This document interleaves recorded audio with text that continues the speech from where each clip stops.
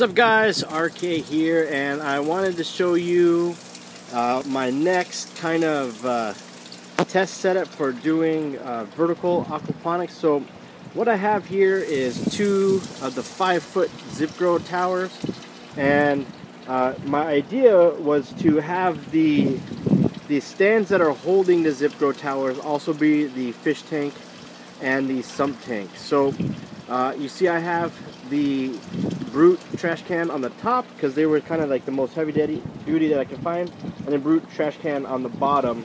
And the bottom one is the sump tank, and they drain into a rain gutter, a small rain gutter, and then the rain gutter you see drains into, you can see here, into the trash can. So the sump tank ends up being about I can't remember exactly, about 20 gallons of water, and it pumps up to the top, which is the fish tank, and inside the fish tank is a solids lift overflow pipe, and that drains right down here.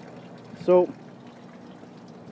it's been working well. This setup I think would work better with the 3-foot towers, because then you wouldn't have to go so high. I think it's about the top of the trash cans where the fish tanks is, it's about 8 feet, maybe a little bit more than 8 feet. So it's a little bit high.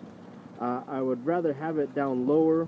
So the other thing that you could do is you could bury your sump tank in the ground, but you know, doing it on the ground or on the side of a building or something like that, you don't have the ability to dig inside the ground. So this is what we came up with, and I mean, it works. It's working pretty well. All right, guys.